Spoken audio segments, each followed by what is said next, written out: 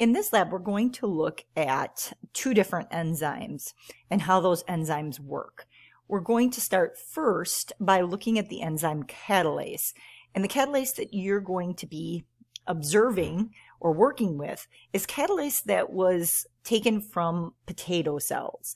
Now, all cells make catalase, so we could have taken catalase from human cells, for example, but for the ease of working in the lab and for experimentation, our model organism today is going to be the potato. Now, what catalase does is it breaks down hydrogen peroxide into water and oxygen.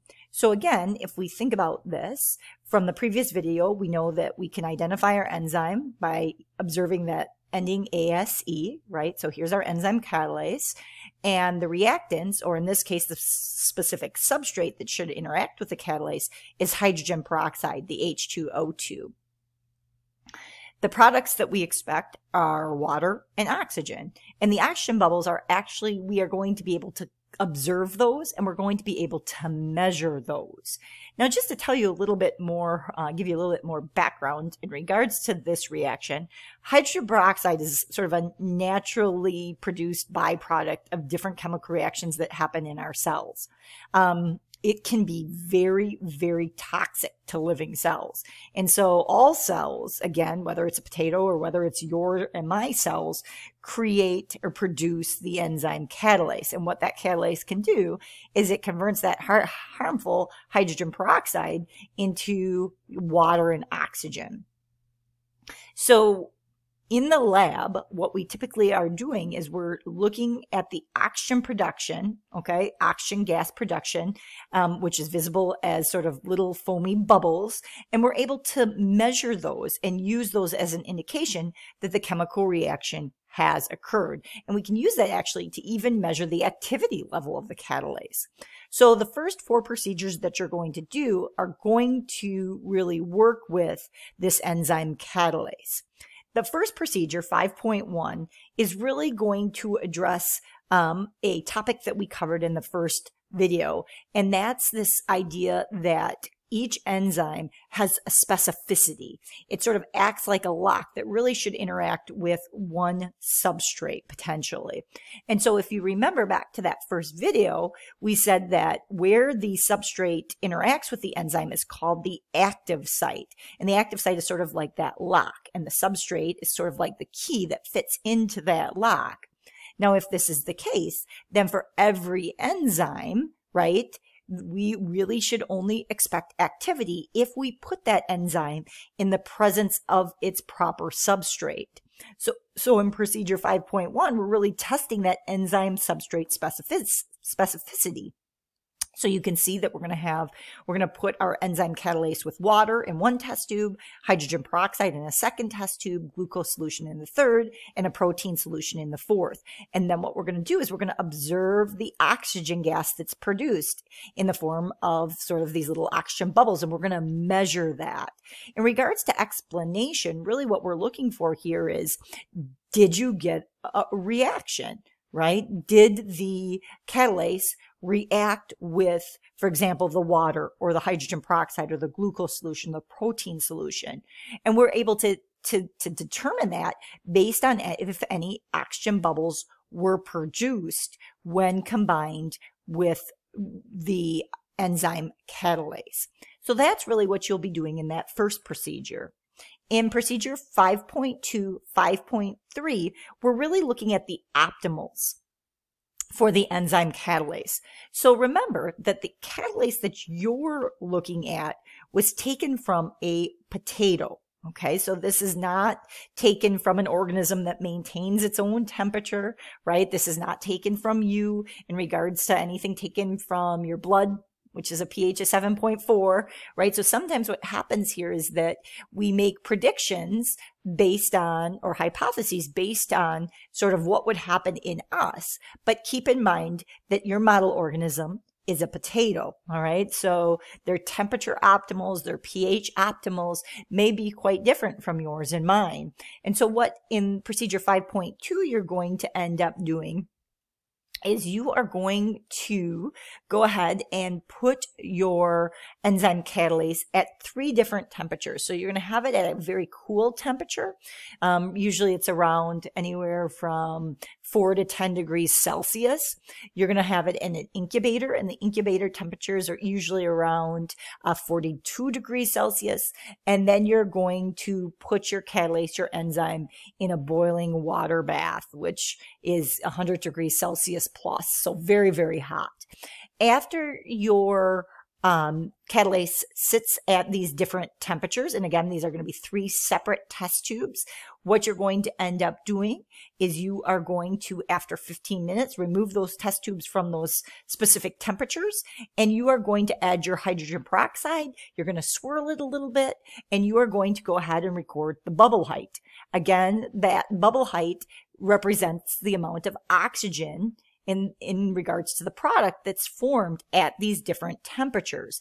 Once you've got the oxygen measurements recorded, you can draw your conclusions. Again, the idea here is if you have no oxygen produced, right, then the catalase was not active at that temperature. And so we're really looking to see at which temperature is the catalase most active. And again, we can draw conclusions from that in regards to, is it an endothermic organism, one that generates its own body heat, or is it not? What does that mean? Would it be the same as yours and mine? So we don't only want you just to analyze your results, but we also want you to use those results and be able to interpret them and tell us what they mean. Now, in procedure 5.3, we're going to examine the sort of pH optimal for the enzyme catalase. So different conditions can cause proteins to denature, right? So if we put the enzyme at the wrong, at a temperature that's not optimal, or in this case, a pH that's not optimal, it can influence the bonds, and it can also affect sort of attractions between different ions. And so there's a lot of things that can sort of happen when you put an enzyme, or really any molecule, in a pH that is outside of their optimal. Now, in this case, what we are going to do is we are going to, again, have 3 different test tubes, and we are going to take our catalase, and we are going to put it with water that's already been pH'd for you. So we're going to put your catalase with an acidic pH water, okay, or a solution that has that is acidic in nature, so a pH of 3. We're going to take your catalase and combine it with a solution that has a neutral pH, and we're going to take your catalase and we're going to put it with a solution that has been adjusted for a basic pH. Again, what we want to do is we want to swirl it so we get a good mix. And then what we're going to do is we're going to then add the hydrogen peroxide, the substrate, to each of those test tubes.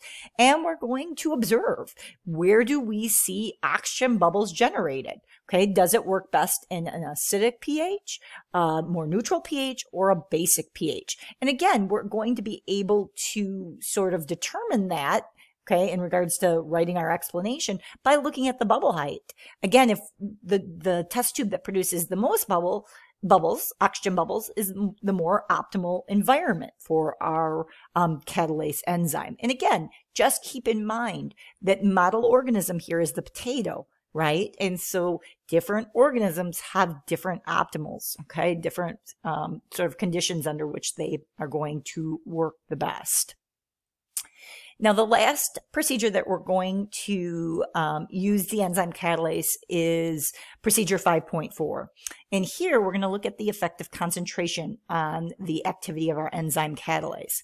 Now, one of the things that we want students to understand is that enzymes are not used up in the chemical reactions.